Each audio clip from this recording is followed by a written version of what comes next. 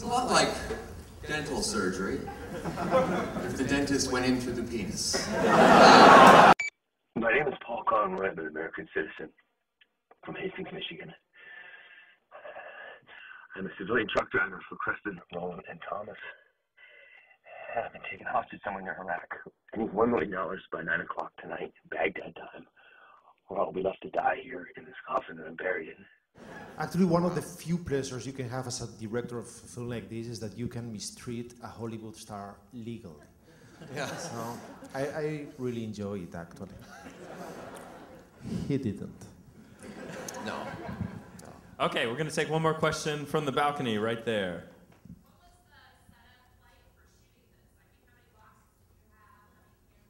There's certainly one slightly larger box. I noticed that. I've subtle eye for these sorts of things. Yeah. You want to see mine?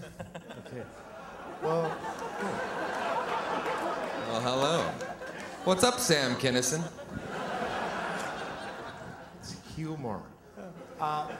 We designed and built 7 different coffins, because we needed to invent a couple of things. I think that, for instance, sometimes we had to do circles around Ryan, and there was a box with collapsible walls that we could take out and place in while the camera described the circle.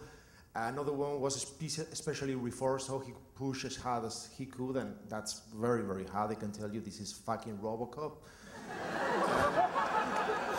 Another one was really long to get some perspective effects and even to allow us to do dolly shots over the floor. And I don't know, 7 with 7 different names, actually. The funniest one was the Joker. Yeah, it was hilarious, that coffin. I have to say one thing before we go, though. Is Casey here? She's from Best Bistro, and apparently she brought us a case of beer. She left. Well, thank you, Casey. Fucking Casey. Damn it. Embarrassing. All right. I was gonna share it with you guys, by the way. I really was. Oh, man. All right, take it out on Casey. You know where she is. Well, guys, I want you all to give a big round of applause for our guests tonight.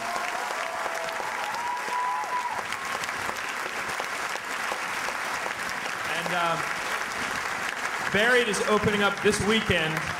Theaters all across the nation, and it's really actually vitally important that you support this film and you tell your friends to watch this film. It is a daring film, and I stand by my statement from the beginning. It is my favorite horror thriller of the year, and I want to see this movie succeed. So please tell your friends, and I want to see more from this crazy gentleman. You don't need to watch it. Just pay for the ticket. It's true, yeah. Thank you, guys.